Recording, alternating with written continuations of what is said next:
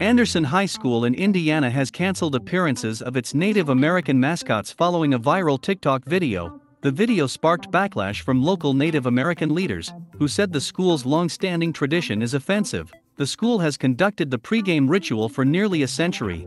According to the Indianapolis Star, as an apparent homage to Chief William Anderson, the one-time chief of the Delaware tribe for whom the city is named. School officials are now reviewing its use of the mascots. In my opinion, it sucks that Native American leaders are finding this offensive. This has been around for over 50 years, and is a homage to the person the town was named after. Instead of being offended, why not offer to make it better? Why does everything have to be about fighting each other and not celebrating differences? We live in a time where even paying homage, although not 100% historically accurate, is just plain wrong. Those are my thoughts. What are yours? Leave them in the comments below. Please share this video for education and awareness. For the Dum Dum News channel, I'm Dum Dum.